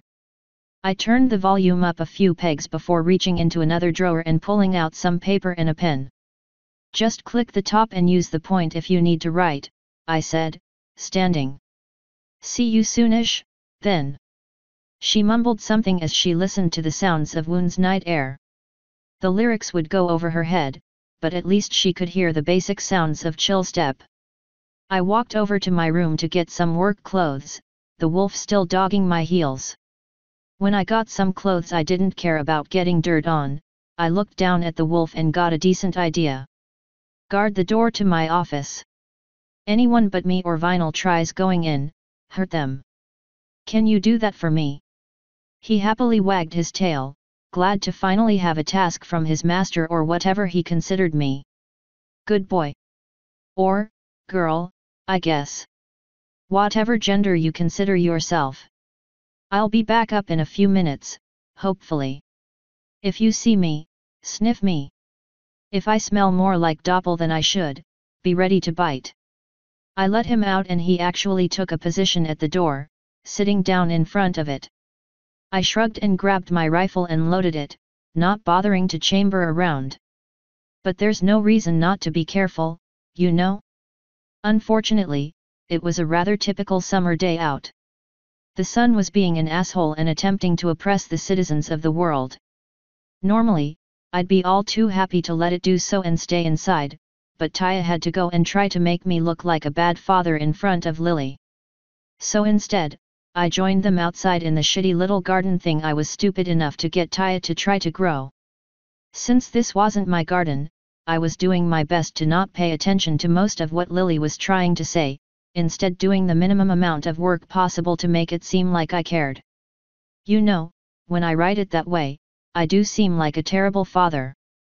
But since I knew that was true and I had been trying to tell everyone that since the beginning, it didn't weigh much on my mind. After about half an hour, Lily looked up to the gate entrance. "Who is that?" she asked. I looked behind me and saw that it was a pony that was completely covered in some kind of clothing or something. "I have no clue," I answered, grabbing my rifle and finally locking in a round. I didn't pump it just yet, because this didn't look like a unicorn. "Hello," I called, getting the fidgety pony's attention. It started walking to us. "Who are you?" I asked when the pony was close enough. "Fluttershy," she quietly whispered, twitching. See, can you help me, Nav? I immediately put the rifle down. What do you need? I'm. She mumbled something else that I couldn't hear. You're going to have to repeat that, I said, crossing my arms. I've played that game with her a few times. When she gets nervous about something, her voice just disappears. I have fleas, she whispered so quietly that I could barely understand it. Lily jerked back, almost stepping in the garden. FFF fleas. She immediately bolted for the gate. God, that mare is skittish. Taya, you passed. You have 5 days starting tomorrow. Fluttershy, I have no idea how to get rid of fleas. Or at least, not on something that enjoys living. I have some things you can use. And if those don't work, I'm sure some pony in town or Zekora can help. I shrugged. Do we need to be inside to do it? No offense, but I don't want fleas in my house if I can help it. Bad for Taya and Skyla, you know. She rooted around in a pocket and pulled out a comb. A very fine-toothed comb, too. We can try this part outside. Can you, hurry. Get out of those clothes and I can get started. Taya, go inside, or away from here. You do not want fleas, trust me. Okay, Daddy. She sprinted inside, not giving it any kind of second thought. I pulled my shirt off and tossed it on top of the gun, then walked over to the side of my house and sat next to it, resting my back against it. I really didn't want to risk getting fleas living in my shirt, after all. Those things spread and you have to bake clothing to get them out of it. Soon enough, Fluttershy was out of her silly little clothes and was standing next to me, averting her eyes and flinching every few seconds. Do you need an invitation? I asked. Come on, lie across my lap. And pass me that comb. She settled down on me with a sigh. Sorry for bothering you, Nav, she whispered as I started combing at her. It's just, you're the only one without any fur. Except for Spike. And the Naga. And Doppel. And you might be able to get Stephen Magnet to do it, if you could find him. I didn't mean to bother you, she tried getting up, but I held her down, continuing to comb her. I don't mind. Between you and me, this is a lot more fun than gardening. Am I doing it right? No. Here, let me show you how. She maneuvered over until she was lying on her back and took the proffered comb. She then demonstrated the proper way to comb fleas off of something. I crushed one of the ones that was squirming on the end of the comb and she flinched again. Can't you just knock them off and leave them in the grass? And let them jump back on you? Pass. I took the comb back and began properly running it down her belly. A few minutes later, I had her flip over. So if this doesn't work, what do you want to try next? Well, I have a special shampoo. I need some pony to help me wash. Everywhere. So wash your body. Awkward, but not too bad. Everywhere. Oh. We sat in silence for a little while as I continued to comb her. Eventually I said, well, it'll only be weird if we make it weird. Do you feel any less itchy, at least? A little. A few minutes later, I asked, so has Rarity bothered you yet about modeling? She asked me if I could help her. She didn't say what lingerie was, though. I told her that I couldn't help until all of the fleas were gone. She didn't stay much longer. Tell her no. As a favor to me, if nothing else. Why? Do you know what lingerie is? Yes. It's something a mare uses to attract a stallion. In my world, it was used in sex play. I made the mistake of mentioning it to Rarity and she got all gung-ho about the idea. It isn't something you should do, Flutters. Why not? What? Fluttershy, Do you really want to be identified as the first mare to wear something that sexualizes women and turns them into little more than sex objects? Well, no, but it can't be that bad. It's just clothing. Clothing designed to make someone look sexy and inviting in bed. That goes against your entire personality. You're too innocent for something like that. Says who? I stopped combing her, surprised. She turned her head to look at me. I'm a mare with needs, Nav. I might be more shy than most. Her eyes flicked to the side for that before meeting mine again with an uncomfortable intensity. But I still want some pony to want me. To love me. Is that so wrong? No. But you shouldn't resort to something so base to do it. If some pony else ignores everything else, maybe appealing to his base desires would do it. Or maybe it's just a sign that it wasn't meant to be. Do you really want to change yourself to get someone? It's not changing anything. It's just showing off a side of me no pony has ever seen before. I sighed, closing my eyes and rubbing at a temple with one hand before saying, well, let me know how that turns out for you. I began combing her again. For what it's worth, that would probably piss me off. She didn't answer. When I had determined that I combed over all parts of her at least once, I patted her back. Still itchy? I asked. She twitched and sighed. Yes. Fuck. Well, time to give you a bath. Though I don't know why you need me so much for that. I can do most of it myself. I just can't reach my back that easily. And, some other places. Well, hop up and grab the shampoo. I don't want to dally in the house, letting the fleas get anywhere. Do you mind cool baths? They're good for my mane, I guess. Why? Because it means that we can go in through the back and straight down to the spring instead of running through the house and getting fleas everywhere. The water feeds into a stream behind the house, so the Naga shouldn't have to worry about getting soap and shit where he sleeps. And if he does bitch about it, I'll just let him try to say no to a miserable-looking Fluttershy. She finally hopped off me and went to her clothes, rooting around in them for the shampoo or whatever. She finally leaned up with the bottle in her mouth. I stood up, grabbed my rifle and shirt, and started leading the way to the back door.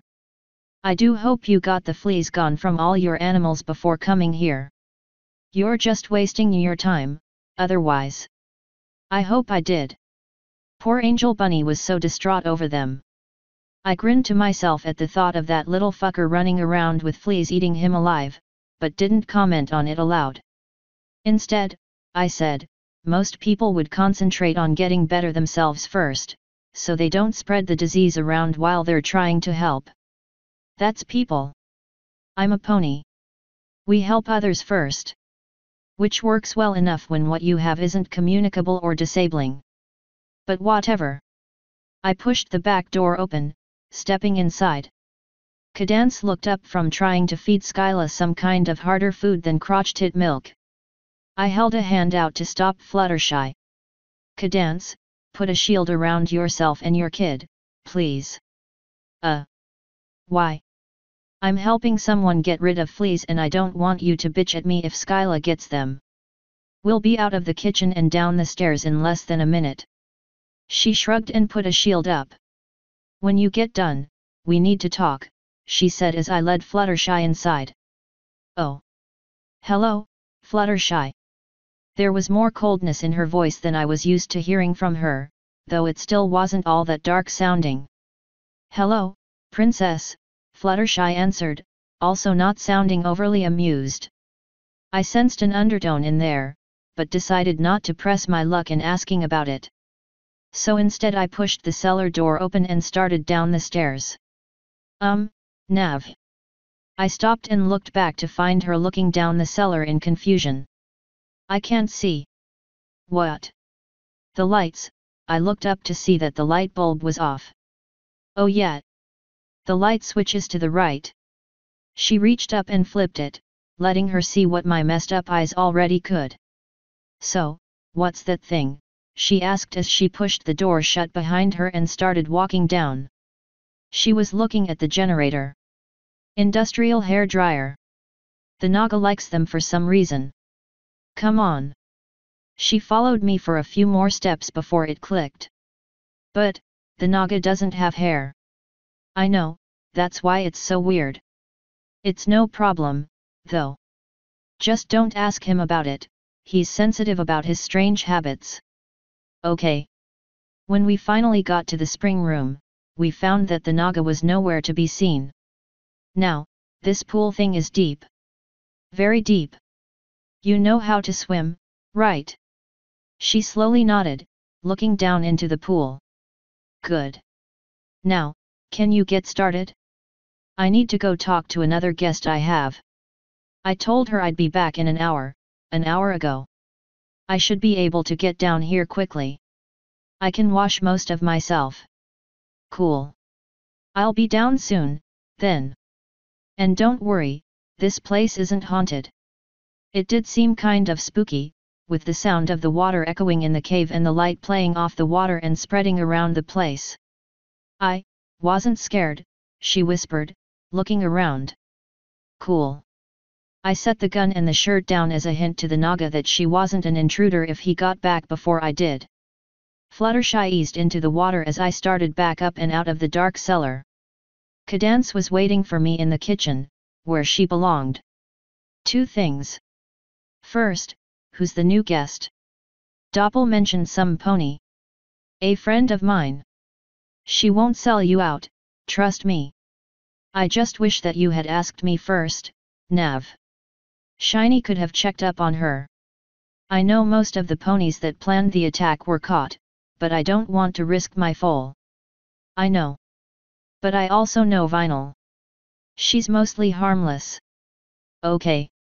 I trust you know what you're doing with her. But I don't trust that you know what you're doing with Fluttershy. First you say you don't want her, and now here you are helping her. Nav, I went and talked to her on your behalf already. She didn't take it well. If you truly don't want her, doing this isn't a good way of showing it. I'm just helping her. Have you ever had fleas? They aren't fun. By giving her a bath? And I see all that yellow fur on your legs. I bet you were brushing her coat, weren't you? Combing it, actually. It knocked loose a lot of fleas. Navarone, as your friend and as the Princess of Love, it is my job to tell you that you are being foolish. I pulled the cellar door shut and crossed my arms. All right. Tell me what to tell her to show her that I'm not interested. What more can I really do, aside from straight up tell her? Offer to help her get a special some pony. You don't actually have to do it, but if you word it correctly, you can make sure she knows you don't consider her anything more than a friend. You're surprisingly good at this. And I find the entire idea abhorrent. If you weren't leaving Equestria, I would never even consider this. You and Fluttershy would make a good couple and I hate myself for helping you avoid it. Trust me, you get used to hating yourself after a while. Now, I need to go check on Vinyl so I can help Fluttershy and hopefully get her off my case. Cadance just rolled her eyes and went back to attempting to feed her little brat. Open wide for the train.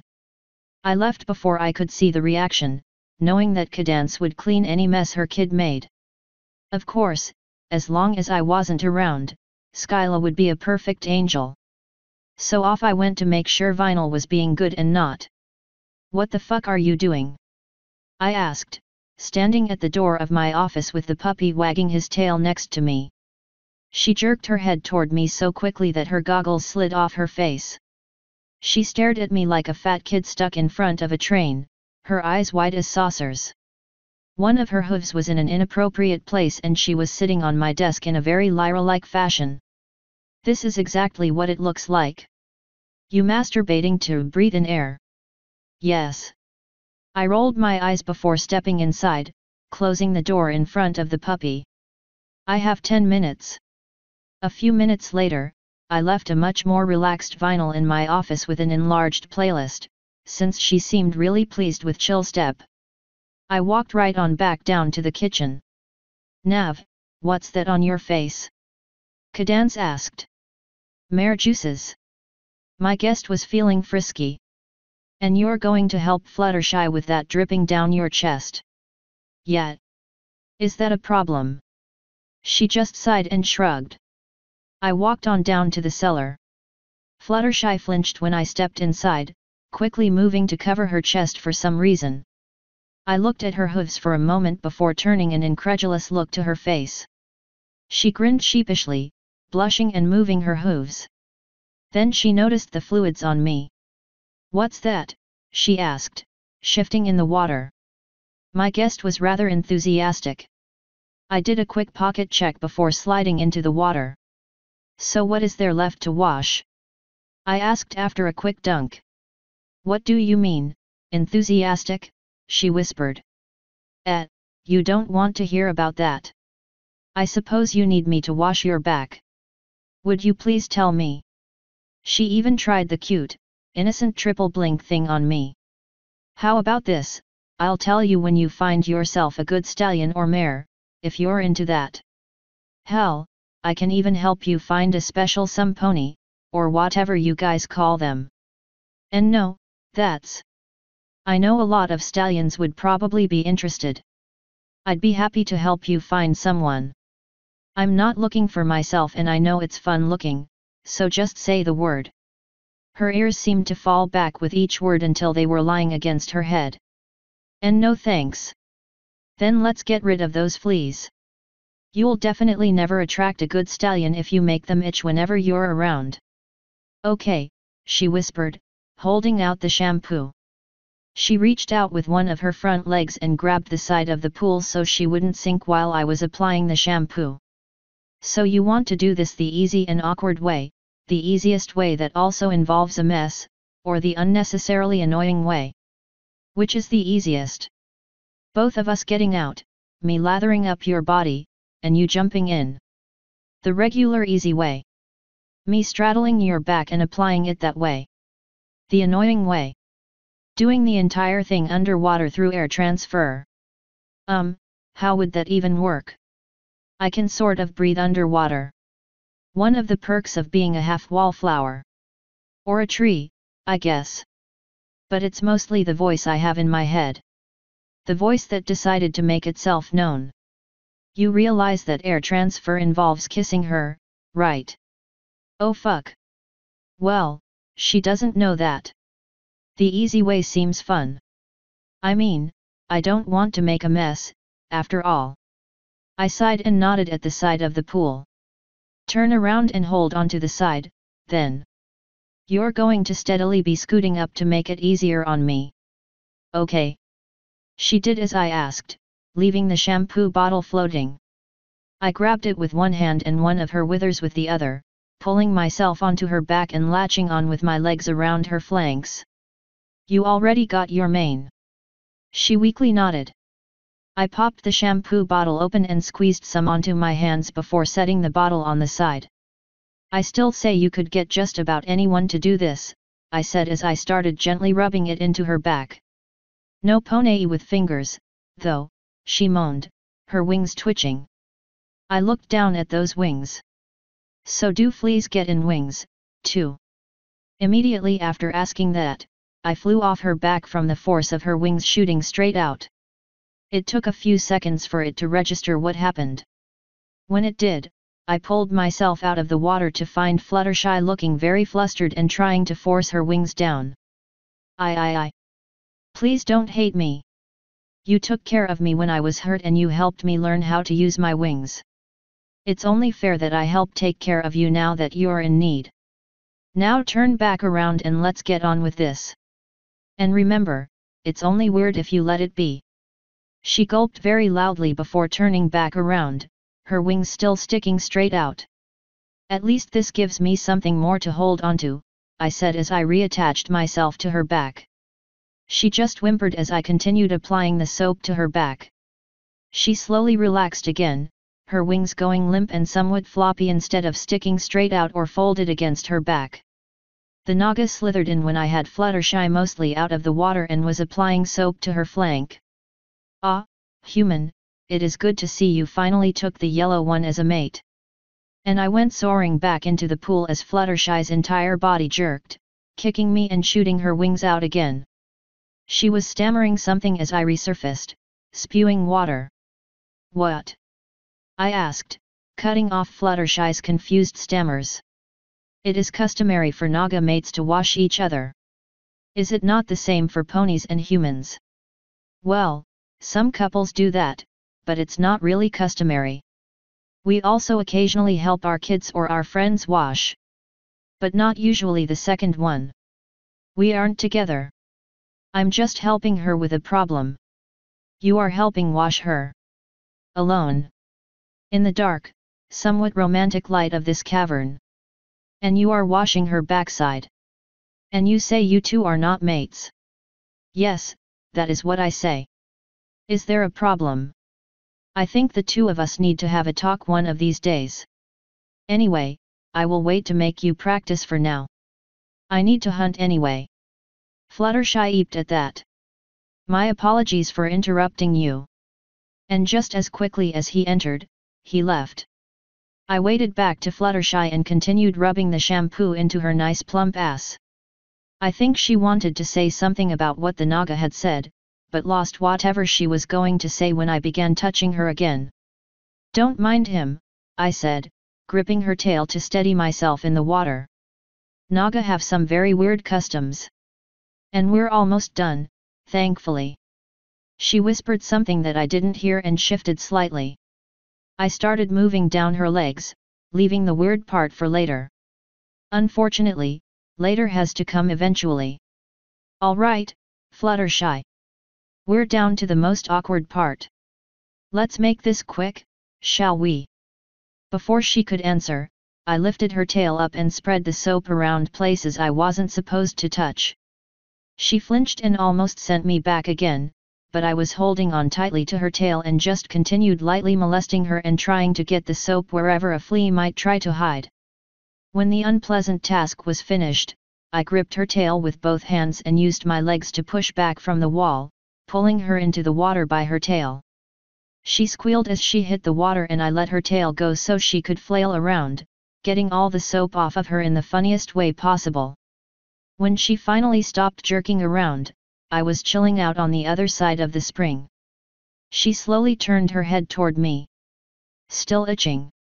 I asked. She lost her look of concentration for a short time before slowly nodding. I think they're gone. Well, you're welcome to stay the night here just in case. No reason to risk starting the infestation all over again. Oh, I don't want to impose. You're too quiet to impose on anything. You'd just be sleeping in one of the rooms and then leaving in the morning. I don't know. No one sleeps in my room and it's far away from the foal, so that'll do. I pulled myself out of the water. Whenever you get out and dried off, come on back up. I'll probably be in my office on the 3rd floor. In hindsight, I should have grabbed some towels while I was up there. That didn't bother me, though. I grabbed my rifle and my shirt and started walking back up. Sure, I was dripping, but there weren't any carpets in the areas I was going to be walking through. Cadance was no longer in the kitchen, but thankfully Taya was.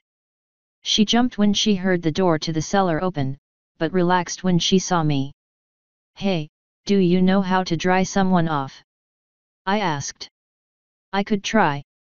My eyes widened. No thanks. I'll just go find a towel. You don't, trust me. The first thing that comes to my mind when drying someone off is using heat. If you don't know how to do it, I don't want you to start on me.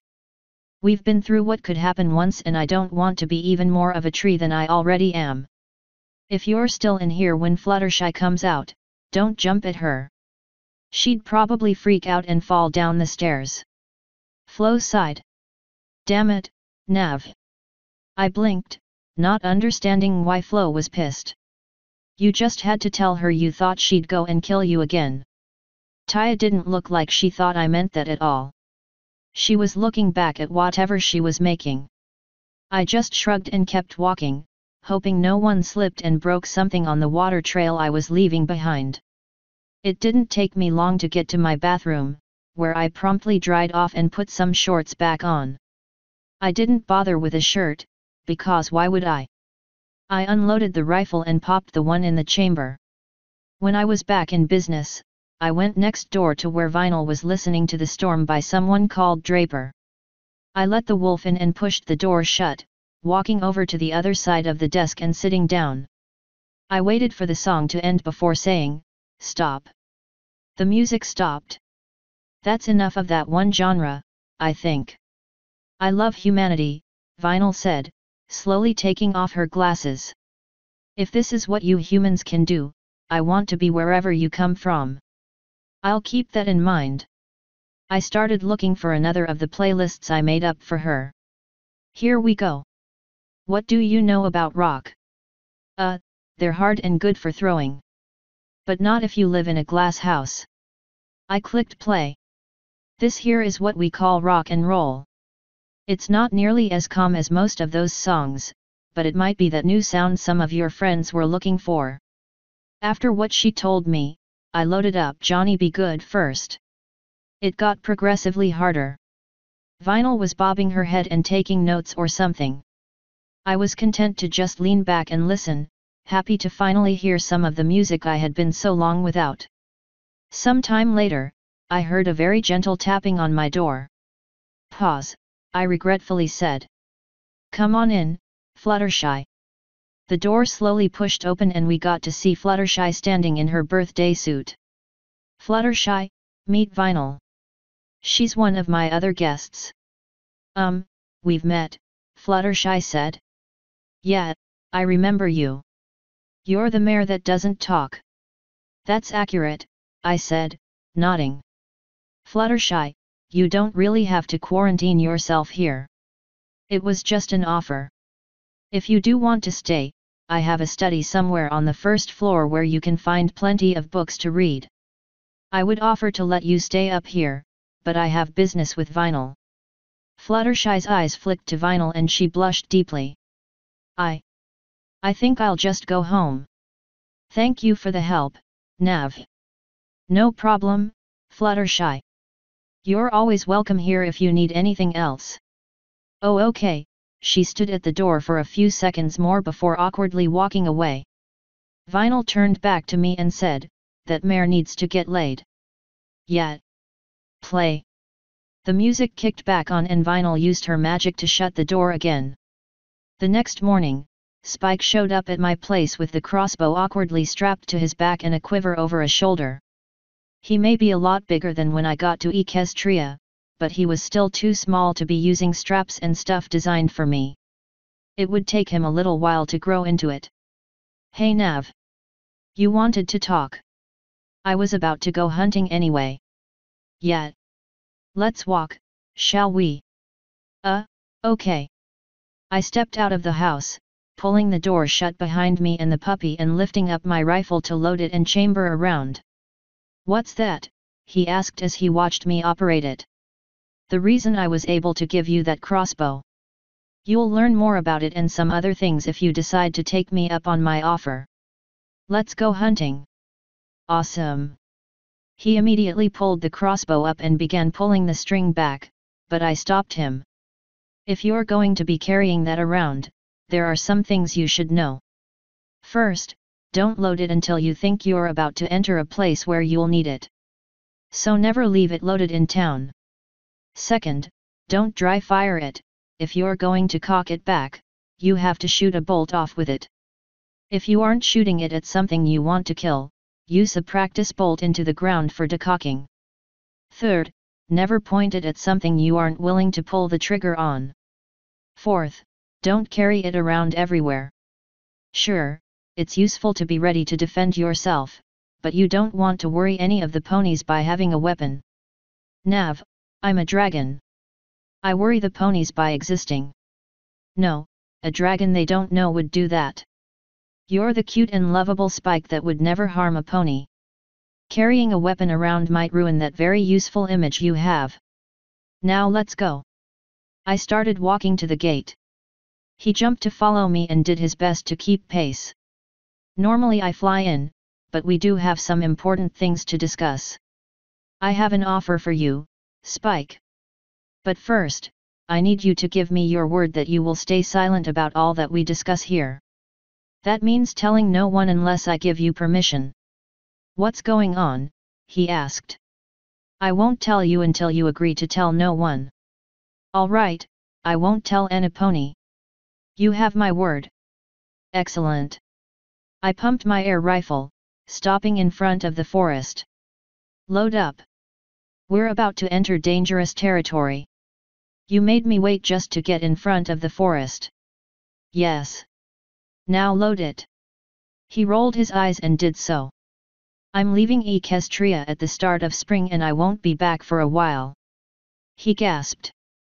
I nodded and started walking into the forest.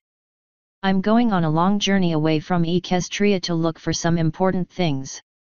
I'm offering you a spot on my crew. He had been automatically following me, but stopped when I made that offer. I turned back to look at him. Really? Why me? He asked. Look at yourself, Spike. He took a second to look down as I continued, you're a dragon in a pony country. You belong here less than I do.